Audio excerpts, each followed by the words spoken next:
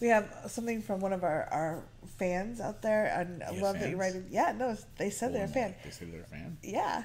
First of all, congratulations. I'm binge watching all of your videos, and I love them. I especially love to see how Cathy gets more and more confident with time. You're awesome. Thank you. And it was. My first ones were like, oh. Second, I'm a question. I'm a cis woman in a long-term relationship with a guy who is more than okay with me hooking up with other women. Mm-hmm. However, I have a hard time not coming under the radar because everyone sees me as straight. Not blaming them, I do have a boyfriend. And once I decide a girl attracts me, I feel creepy going to lesbian mode and trying to flirt with her. How can I signal I also like women, and particularly them, individual ones, without being creepy or handing out business cards?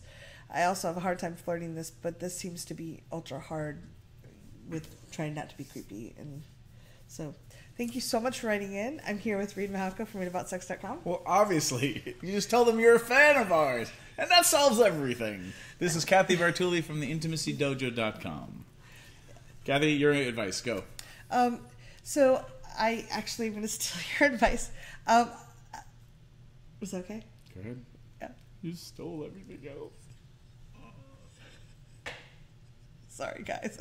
He's having an emotional day. Yeah. So I actually, Reid taught me this, but I will go up to someone and say, hey, and I usually mention something about them that's not physically appearance. Like I really loved how warm your smile is, or your eyes are just really, warm and inviting. I'm wondering if I could flirt with you a little. I usually don't like to use something like, oh, your dress is really pretty, or your hair, you're really beautiful, because I feel like a lot of people get that and it's a little bit trite after a while. Find something that really genuinely attracts you about them. Your laugh was really infectious. I'd like to get to know you a little better, and I kind of like to flirt. Is it okay if I do that badly with you? And so that lets them know what I'm trying to do, and I let them know that I'm awkward at it. So if it comes across creepy, it's mostly because I'm just really bad at flirting too. But that advice has worked for me another number of times. Mm-hmm. So just going up and saying, hey, another thing is just to say, hey, I know, you just share what your problem is. Like go to someone and say, hey, I find myself kind of attracted to you, and one of my problems is because I have a boyfriend, a lot of people think I'm straight. I'm not, and is it okay if I flirt with you? So flirting has a lot to do with building connection or relatedness, and then in the way that I do it, making clear what your agenda is or your objective, and then in doing it in a way that's an invitation for people to be playful with you. Mm-hmm. Because for me, flirting is about being playful with another human being, in inviting them to be playful back.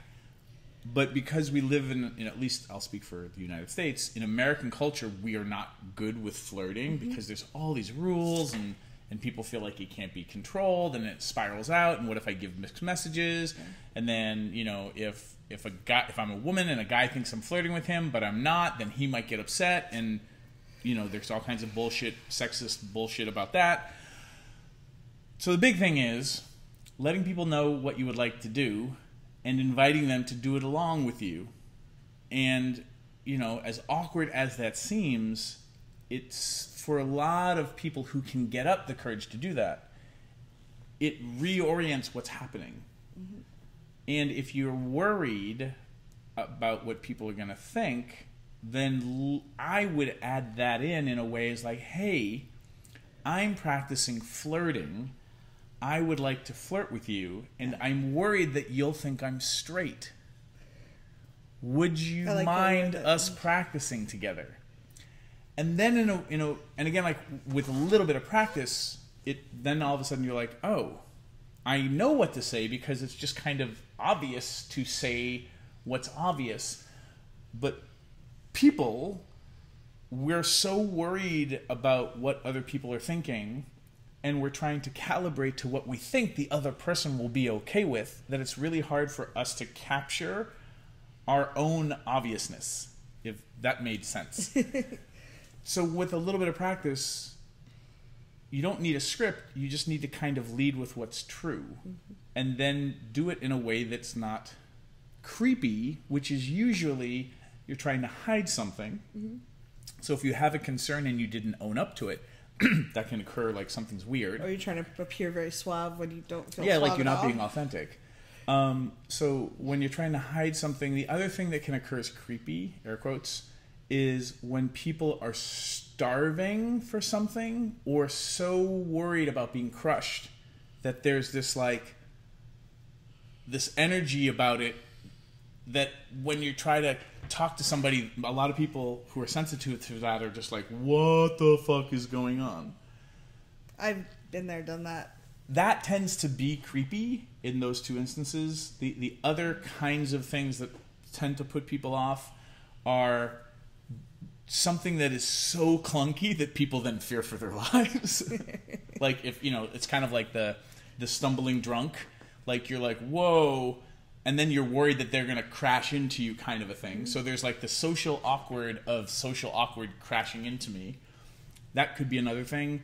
And I mean, there's probably a gazillion. And then off the top of my head, the other thing is when you haven't hung out with enough people who are neurotypical, who are just, either they're kind of on the Asperger's spectrum or, whatever. They're just different. And you haven't hung out. Maybe you didn't grow up with friends like this, or you've never hung out with people like this. So somebody doesn't know what's happened. Like they're like, what is happening? The other thing is people who are high. I don't really get high. So sometimes people are talking to me and I'm like, what's going on? And then a friend is like, that person is stoned out of their mind or tripping out of their mind. And all of a sudden I'm like, oh, this makes sense. Yeah. So those are different versions of creepy. Mm-hmm.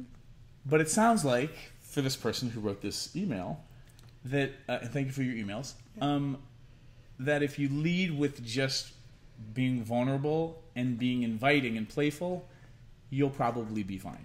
And a bonus tip, start practicing with some people that you're not ultra crushed out on, because it's so hard to flirt with people you're ultra crushed out on if you haven't gotten some practice with.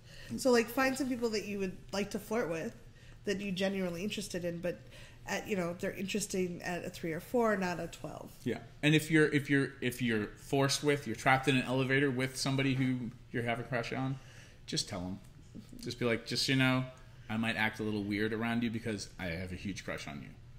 I will try to be as savvy as I can with that. And by the way, I would like to flirt with you. A lot of people think I'm straight. I'm not. Would you mind me flirting with you? And then you just look at them like this. Because you're trapped in the elevator, remember? That's what I would do. What are your comments? What do you think about this situation? And we also have a lot of flirting advice on this channel, so you just do a channel search for flirting. Yeah. Thanks so much for writing in. I hope you enjoyed the videos, and leave some more comments. We'll try to get to them. Hit subscribe.